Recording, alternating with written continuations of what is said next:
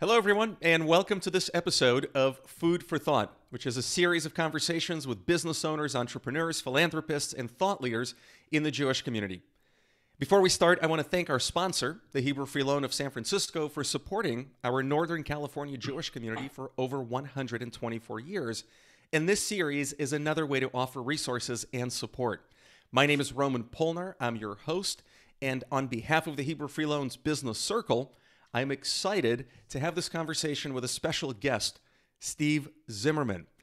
Now, Steve has done a lot for our Bay Area Jewish community, as has his family. He's a third-generation supporter of the Hebrew Free Loan, and he is its current president.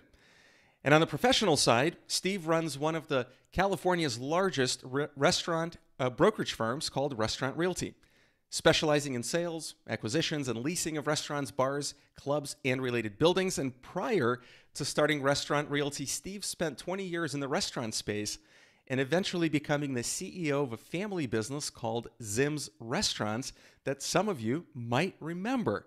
And at the time, it was one of the largest privately owned restaurant chains in the San Francisco Bay Area. So whether you're a present supporter of the Hebrew Free Loan Agency, a business owner, or if you're in the hospitality space, I think you'll appreciate Steve's insights and really enjoy this talk. So without further ado, Steve, welcome to Food for Thought. Thank you for the warm introduction. Thank you. Thanks, Steve. Nice to be here.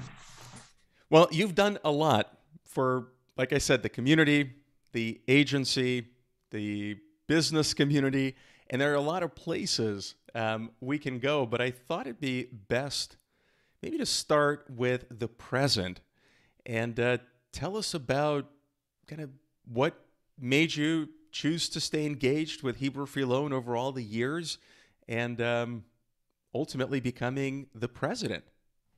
Okay, very, very good question. Over the years, I've been fortunate to be involved in several Jewish organizations.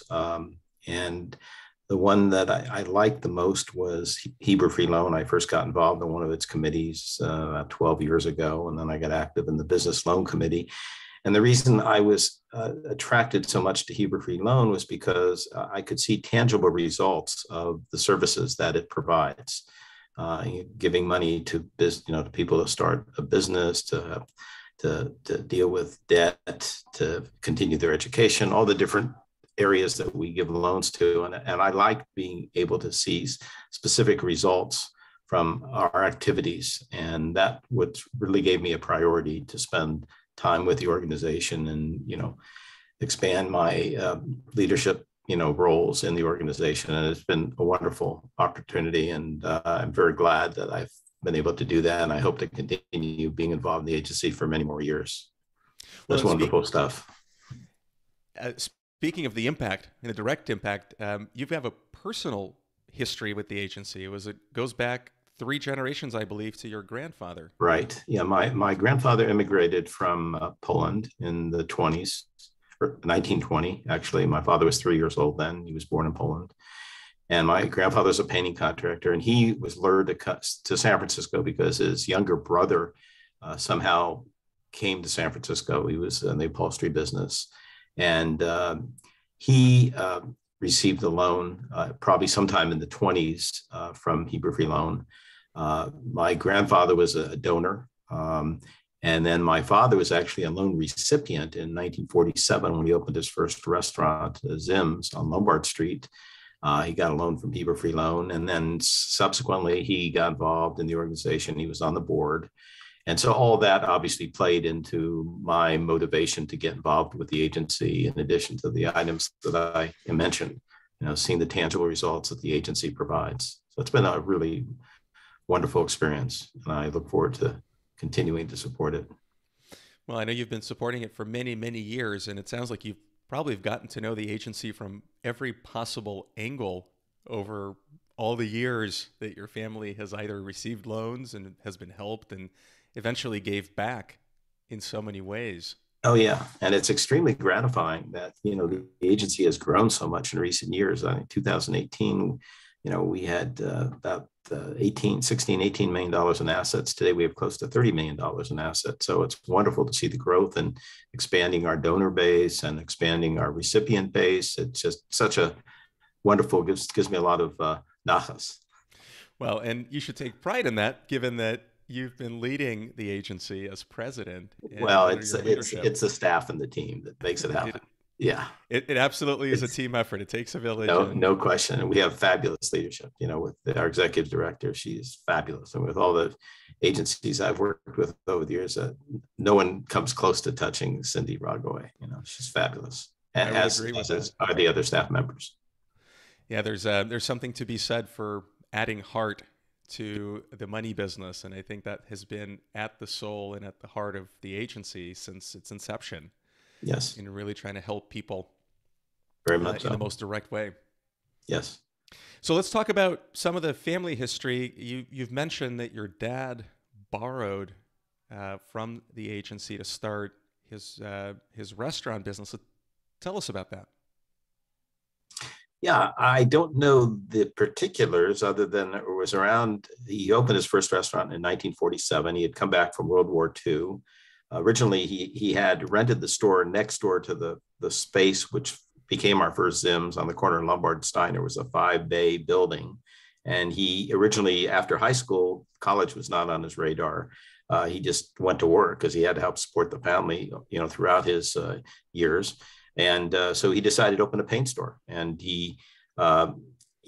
because his downside was he could sell his inventory to his father. He had a short-term lease, so he didn't have a lot of liability. And so he got this paint store going. He mixed paints. He sold wallpapers. All the paint sundries, and he mixed paints. And ironically, he got drafted in World War II, and they gave him a color blind test, and they found out he was colorblind. And he was mixing paints for years for his clients. So subsequently, when he came back from the war, his younger brother ran the paint store. My uncle, while he was in the service in World War II, then my uncle was drafted, and my father came back, ran the paint store, but did not mix paints. and then there was a vacant store next to the Ideal Paint Company, and it was 1,000 square foot unit, and he raised a few $1,000s, and part of the money, a few $100s, I imagine, came from Hebrew Free Loan, and that's what helped and build a business which eventually mounted to some 37 units in our 45-year history. So definitely had a big impact on our whole family, Hebrew Free Loan. Wow. So mention that again. I don't know if it was my connection or yours, but how many restaurants did Zim's? We had a total of 37 in our history, our 45-year history. Most of them were Zim's. We had, of the 37 restaurants, I would say approximately 20 some odd were Zim's. We had a couple of Mexican concepts. We had some all-you-can-eat buffets. We had some drive-ins, 50 drive-ins, with girls on roller skates coming up and serving food at the car, the old 50s style diner. And so we had all assortment of different things. And also my father got involved pretty active in the commercial real estate business as well. His MO was he would open up a restaurant, and then the next year he would get involved in some real estate project. So encouraged me to do the same thing. That's largely a result of, what I do today. I tied my real estate background with my restaurant background and decided restaurant real estate was a nice match of my prior experience, working in the restaurants for many years and then getting involved in real estate as well. So it's worked out really well. So before you got into the real estate space that you're in now, Mm-hmm. you spent a number of years in the restaurant business. And as I understand, you at some point ran Zim's restaurant. Yes. Yeah. What happened was, fortunately, my parents instilled a lot of responsibility with me at a young age. Every day I had to sweep, do piano lessons, go to dance school, go to Hebrew school. My parents encouraged me to become an Eagle Scout. So I had a lot of activity going on in my early childhood years. And then when I was 13, I wanted to go to a jamboree, which is like a worldwide camping trip when you're in the Boy Scouts. Cost a couple $100s. I approached my father. I said, Dad, would you be willing to pay for me to go on this trip? He said, well, I think, son, it'd be a good idea if you raise the money yourself. I said, well, I don't have $200. He says, well, your cousin David has a gas station. Maybe he could use some help on the weekends. So I started working in this gas station on Saturdays, sometimes Sundays, and during summers for about a year or 2 years, cleaning lube rooms and pumping gas. And he had worked out a deal with David, unbeknownst to me, which I learned many years later, that he was paying David to pay me because he wanted me to get my fingernails. He wanted me to get my fingernails dirty, so I would appreciate when I was 15 being able to wash dishes in the restaurant. Where I'd be dealing, instead of dealing with axle grease, I'd be dealing with kitchen grease. Just And planning so ahead. peeling onions and washing dishes and having a roof over my head and being able to eat, it was a wonderful upgrade versus working in the gas station. It was great psychology. And so I started, working part-time on Saturdays, and through high school I cooked. So I learned some of the basics of the restaurant operations, and then was fortunate, got a couple college degrees, was in the service for a couple of years. And I was actually in food service in the service. I was a cook and a mess sergeant, and ran a dining hall in Hamilton Air Force Base in Marin County, which has now been defunct, but it's a housing project now. And I got great institutional food service experience in the service, and all the experience I had over the years, going through high school, working in the restaurants. And then when I got out of college, second degree, I started working as a manager trainee, did that for and then I became an assistant manager, general manager. I opened about 5 or 6 new units, became an area supervisor, then vice president, president, CEO. And so it was a nice journey. One of the strategic mistakes, unfortunately, my father had made over the years was when he opened his first restaurant, since he knew nothing about the restaurant business, he joined the union. And I mean, he didn't personally join the union, but we became a union shop. So because he had a good pool of qualified people that knew how to cook, knew the front of the house, and it was easy for him to make the transition and open the business. He knew nothing, because his old adage was, if I ever knew how to cook, I would have only had one restaurant, which is true. He never knew how to cook. Very true. And yet, yeah. So it was interesting. But over the years, fewer and fewer restaurants were in the union, and we ended up being the only chain in the union, and it was hard for us to compete. The single unit operators, and there are only about 300 of 4,000 restaurants that were union. There are now 6 union restaurants in San Francisco, and we couldn't be competitive. It wasn't an even playing field. So consequently, the economics didn't make sense. We had a strike, and ultimately we went out of business, which is sad. But I learned a lot that has served me well for doing what I do now. So, there's positives and there are negatives, but I tried to make the best out of the negatives and put it in the positive side. Yeah, it certainly is a bittersweet experience, I imagine, for everybody involved, especially for your dad, to see so much work and effort being put into starting a business. Yeah.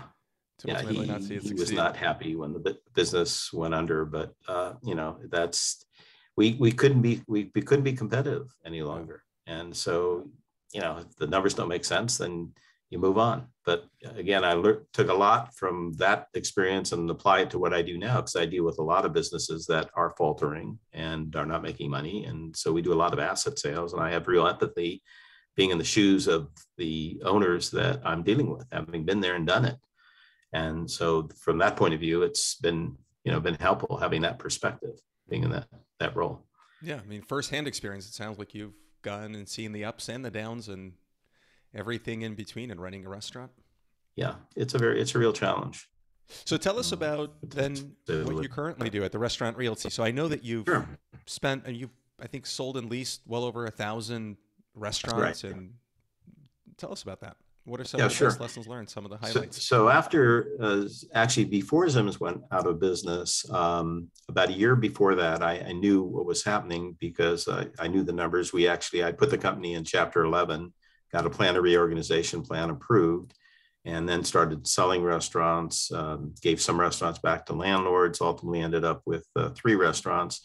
But I knew that I couldn't meet the terms of the plan, which is paying back all the liabilities that we had generated as a result of the strike. So I had to ramp up in an area that I thought would make sense. So I took my real estate experience, and because I started getting involved in real estate right after college. So I took that experience, took my restaurant operations experience. I thought, why don't I sell restaurants? So I worked for a business brokerage company, for 1 year in 1995, still running 3 restaurants. I had someone, that I oversaw that ran those 3 restaurants, but I knew it was just a holding pattern. And so I got ramped up in business brokerage from this new company that I worked for. Did, I don't know, 4 deals that year. I was the rookie of the year. I think I made a grand total of $40,000. It was not real exciting, but nonetheless, I had to pay my dues to understand the business from the get-go. And then I ended up closing the last 3 restaurants in October of that year. And I left the company I started with, started my own company, Restaurant Realty Company, in January 1996. So we've been in business for 26 plus years. I was a sole practitioner for about the first 8 years.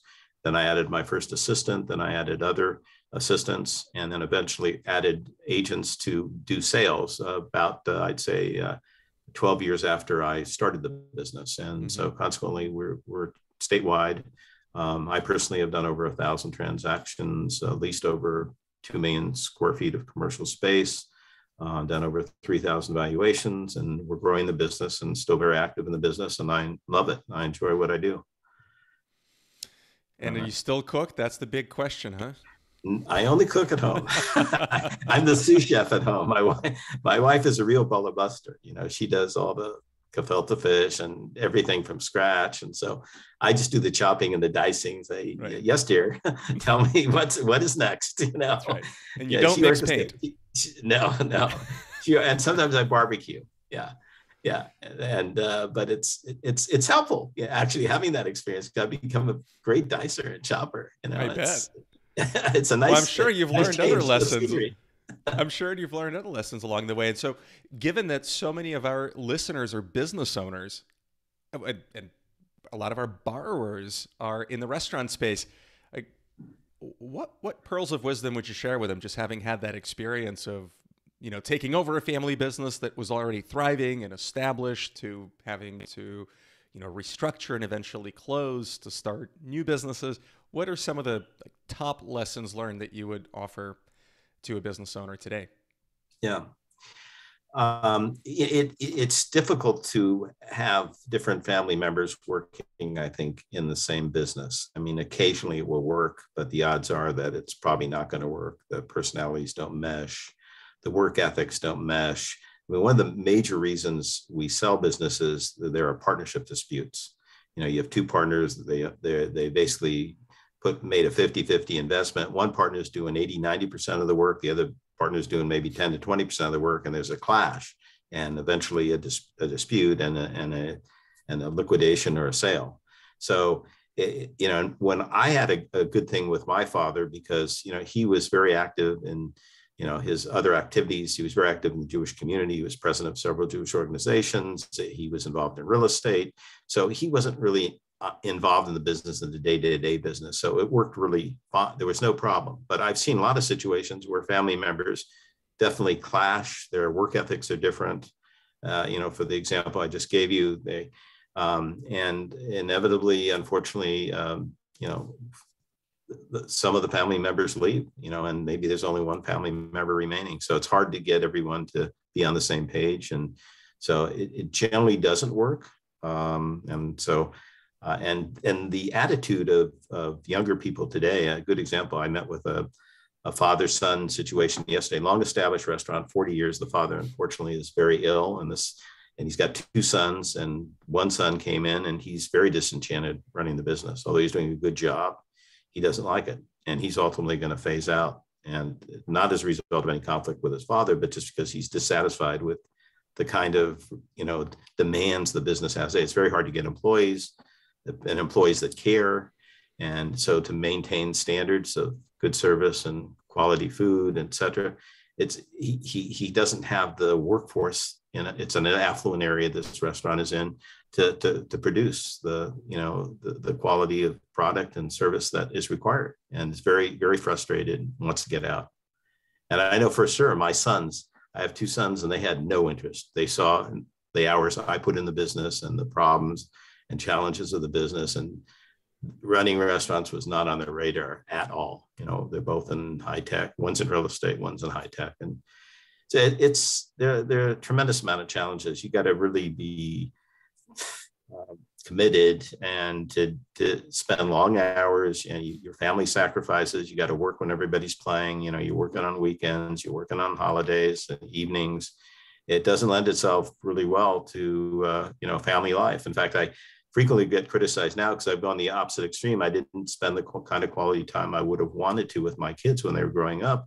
And now tomorrow afternoon, every Wednesday afternoon, I go out and I play baseball with I pitch to my grandson, who plays Little League baseball. He hits and I pitch, and then he pitches to me, and I go to all his baseball games and take my granddaughters to the playground and play ping pong and badminton. I try to spend as much quality time as I can because I have more flexibility now and I get criticized occasionally from my kids, well, geez, Dad, why didn't you spend that kind of time with me? And I said, well, I was making a living. I was running restaurants. Now I just sell them. So I have a little bit more flexibility in my time. So that's really very nice. I love this phase of my life. Yeah, it's great that you're getting that family time. Absolutely. Yeah, definitely. I'm striving to make that a big priority, without a doubt.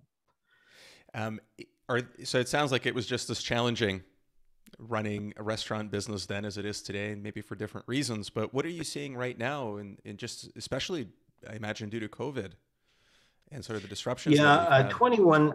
Most restaurants have rebounded fairly well. I'd say generally, maybe 70-80% of business they recouped in 2021 and 2022 for a lot of places. Their sales are at pre-COVID levels or higher, but there's a lot of added challenges. Getting employees is very difficult, especially in affluent areas where the employees that work in restaurants can't afford to live in the immediate area. So they have to drive, an hour or more, and that adds added frustration, and it thins out the buyer pool even more. So it's hard to get, especially in San Francisco or anywhere in the Bay Area. Housing prices are so expensive. I mean, it's not. I'm working on selling this restaurant in Livermore. Most of the employees live in Tracy and Modesto, and they're driving an hour and a half in commute traffic to get there. Well, that's one of the motivations for my client to sell the place, because he can't staff the place. Mm-hmm. So that is a big, big problem.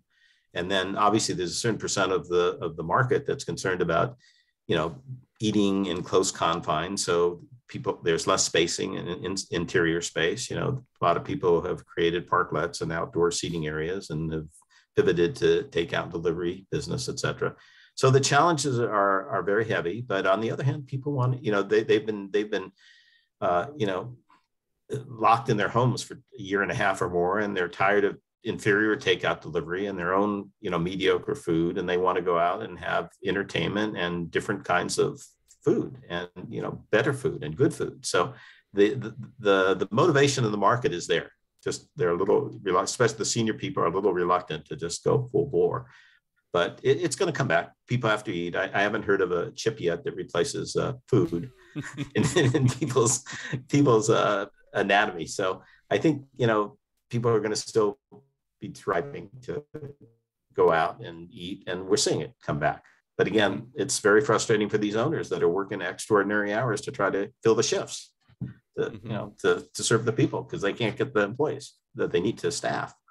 Frustrating. So customers have to be more tolerant. It's going to take more time to get served. And, but, it's certainly a nice alternative to getting secondary inferior home delivery, that's mushy and not hot, et cetera.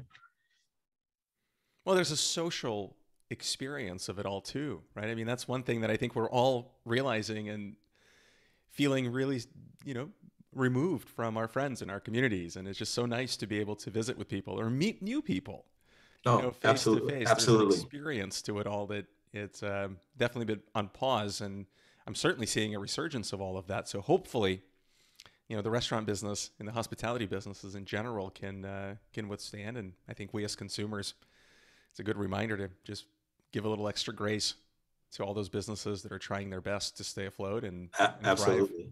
Yeah, you have to. This customer has to be patient these days, but just allocate more time. Instead of getting out of a place in 30-40 minutes, add another 15-20 minutes, whatever.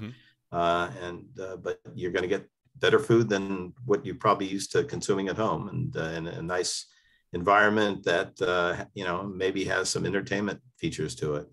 Meeting with friends, etc. So Steve, do you only work now with restaurants, or you have other types of businesses that you help either sell? Sure.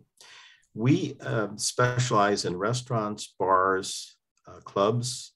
I say clubs, I'm talking mainly like nightclubs, other related food service businesses, which include convenience stores, catering companies, commercial kitchens, food trucks, in-plant feeders, the whole myriad of food service, wine stores, and then related commercial buildings, which means in order for us to sell a commercial building, it has to have a restaurant, bar, club, or food service facility of some kind attached to it. And usually the owner of the building owns the restaurant, bar, or club. So we're selling the restaurant business with the real estate. In some cases, the real estate may be multifaceted. Like we recently did a deal in Oakland. It had 6 restaurants on the ground floor, 2 floors of apartments with adjacent buildable land. Mm-hmm. And it was actually a deal with another piece of property, which was a retail center anchored by a restaurant. So we do multifaceted commercial projects, but again, always anchored to be true to our specialty and our niche of, restaurant related businesses.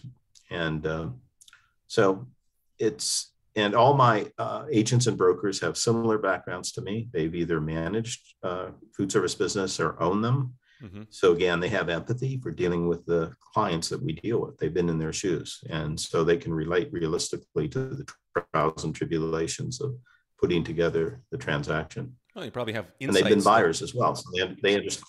Excuse me? I said they also have the insights. Yeah, they understand the buyer side as well. Exactly. Yes. Yeah. So given that you've had such, long history with the services or food service businesses and hospitality and restaurants and clubs and wine bars, et cetera, if somebody's looking to go into the food industry, are there any bright spots that you would direct them towards and maybe some areas of opportunity they should be looking out for? Well, I think that anyone coming into the business has to have a realistic perspective of what the challenges are, i.e., the hours that they have to put into the business, dealing with, customers, with employees, with landlords, increasing rents, margins being hacked away, and you just can't offset increased prices to offset increased cost. You alienate your market. You have to have price value. So someone that's I think that I would recommend, my recommendations for anyone thinking about going into business, number one, they have experience working in the business, working ideally the back of the house, understand how the kitchen functions, the front of the house, understands how, the floor plan works, seating people, waiting on people, working the bar, and then having some management responsibility as well. So I think ideally someone that's had all exposure to all the practical aspects of operations, has some financial knowledge, understands how to read financial statements, has a little bit of marketing shtick to them. And they need a combination of all these expertise in order, I think, to have a chance to be successful, because the statistics for independent, non-franchised restaurants is that only 20% of them are around after 5 years. So in 3 years, there's a 50% failure rate. In 5 years, there's an 80% failure rate. So, but nonetheless, people still are in that 20% area. And some strive and thrive and are around for many years. And so it's definitely a viable business. People have to eat, and they're always looking for a new experience. Good food. And for someone who's maybe had a successful or at least a semi-successful business that is now looking to retire, I mean, there's still a good market, or should they just close up shop and? Oh, no, there's a very good market. Very good point. I just got a call from a gentleman today. I've done 4 transactions with him in the past. He's in his mid-60s. His kids don't want to get involved in the business, and it's a thriving business in the East Bay. And so he's talking to me about doing a valuation, a broker opinion of value, and then I'll get it pre-qualified by SBA, the Small Business Administration loan that will finance up to about 80% on a business or 90% with real estate. And hopefully, market it. I said, one of the things I said, as I do to anybody in that position, is make sure you talk to your accountant or your financial people and find out what the net proceeds are going to be, what the tax ramifications are going to be, because the gross is not the net, as you know, being in the financial business, and, a couple $1 million. Fortunately, he's got other investments, so he's not depending strictly on the proceeds from the restaurant to retire. But nonetheless, he wants to minimize his tax liability. So I said, analyze, how much is capital gains, how much is ordinary income, what's the depreciation recapture, factor going to be, et cetera, and to find out what your net proceeds are. And he says, he's already done that. So, but I always emphasize that, especially to retire people contemplating retirement, because the gross is not the net for by any means.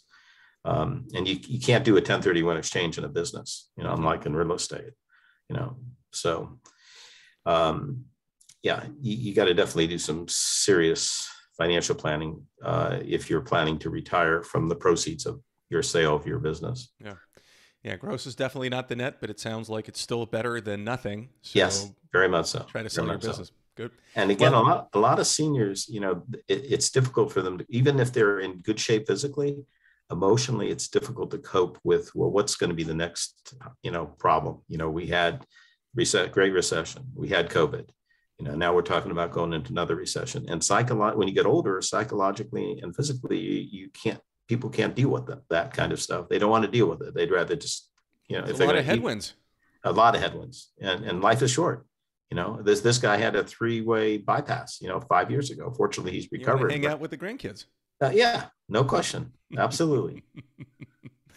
Well, let's as we get ready to wrap up, let's take off the business hat and put on your leader of Heber Freelone hat, and perhaps leave us with some pearls of wisdom. What would you see for the agency going forward as you look ahead? What are some of the things that you wish our listeners, our viewers, can help the agency with, and how can we support the agency better? Sure. Well, I see lots of growth opportunities within the agency, expanding our base of lending. We're going to be implementing an outreach person to expand our base of borrowers. We want to do some unique, new programs. In fact, you're heading up one of those committees. Mm-hmm. We're looking at trying to build the organization, to expand the services that we provide, the types of loans that we provide, expand our donor base, expand our lending base. And basically, we're very positive, and we have a group which is somewhat unique. Roman, who is good indicative of that, he's younger. In the old days, the Heber Free Board was a bunch of old men, and now we have vibrant young people in their 30s and 40s that are very creative and have a lot of perspective in terms of the new generation's, goals and aspirations. And it's very positive. And so we love the fact that we have this new group of young people that are intelligent and devoted and committed and are going to be vital in developing and expanding the agency. So we're very, very excited about that. And we're very thankful that you, Roman, are part of the organization, as well as your wife. I think it's our only husband-wife team that are board members, which is wonderful. Maybe you'll be co-president someday. That would be interesting. You're certainly both very qualified to do that. That would be a new one. Yeah. So who's going to stay home and chop the food? Yeah, you'll figure it out. We'll figure it out. You guys are very creative. So where do you see the agency maybe in 5 years from now, as you look ahead? Well, as we see the kind of exponential growth that we've had, I mean, it's not inconceivable we could be a $40 to $50 million agency, mm-hmm. and because the need is there, and we have the talent and leadership of the agency to achieve that. So I'm very bullish on the growth. And even though I'm coming off as president, my 2-year term ends, and next month, I'm going to be as active as I can in the organization to help be part of this exciting growth opportunity. So very exciting. And I think for all of our viewers who perhaps have donated, financially in the past, or maybe have given some of their time in the past, or maybe they're thinking about it, perhaps you can speak to different ways that individuals can support the agency and that mission and the vision of being able to support our community as the world continues to change and evolve, the needs of the community change, and for the agency to remain, a bright, shining light in our community and helping people in need.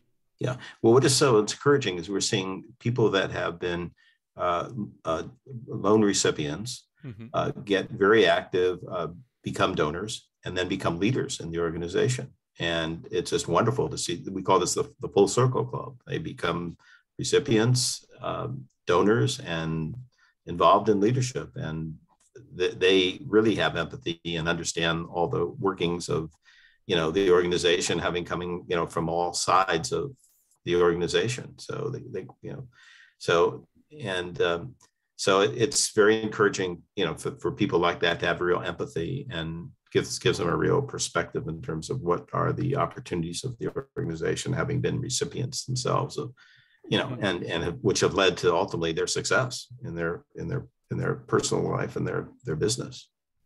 So very exciting. As one of those so-called full circle people, Right. who has myself, who I borrowed and helped, or Hebrew Free Loan helped me pay for college and get a degree, and we later came back. So as both donors and then volunteers, I just want to personally, on behalf of every borrower, on behalf of the donors, on behalf of the board members, the staff, and the agency, and our community as a whole, say thank you for your leadership and for your service. And I know that every time I ask you this question, or anytime I hear other people ask you this question, to sort of talk about what has continued your drive and your motivations to remain so engaged and be at the helm, you always say, I wish I could do more. Yes, absolutely. And so I just want, on behalf of all of us and the agency and the community, to say thank you for all pleasure. the work that you have done, all the work that you continue to do, and I know all the work that you will continue to do, and really helping to shape the agency and be in a good position to continue to supporting our Jewish community as our community continues to change and evolve as well. Sure. Well, it's been a real honor to be part of the organization and to work with high caliber people like yourself. So thank you for letting me participate today. Thank you, Steve. And to all of you listening, thank you for being here. Hope you've enjoyed this episode of Food for Thought. Thank you for your support of the agency, and we look forward to speaking to you again soon.